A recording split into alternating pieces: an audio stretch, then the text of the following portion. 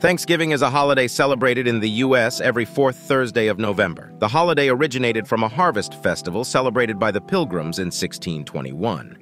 However, it wasn't until 1863 that President Abraham Lincoln proclaimed a national Thanksgiving Day to be held each November.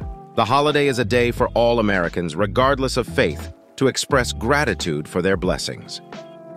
Although Thanksgiving is not a celebration you'll find in the Bible, the concept of giving thanks is consistently encouraged in the Bible.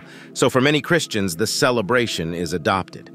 Native Americans played a significant role in the first Thanksgiving celebration. The Pilgrims, who were English settlers, held a 3-day feast in 1621 to celebrate their first successful harvest in the New World. They invited the Wampanoag tribe who lived in the area to the feast, and they brought food to share with the Pilgrims. The Wampanoag tribe also taught the Pilgrims how to cultivate crops and hunt in the unfamiliar land. Happy Thanksgiving Day. Remember to count your blessings as you feast on your turkey and pie. DM me.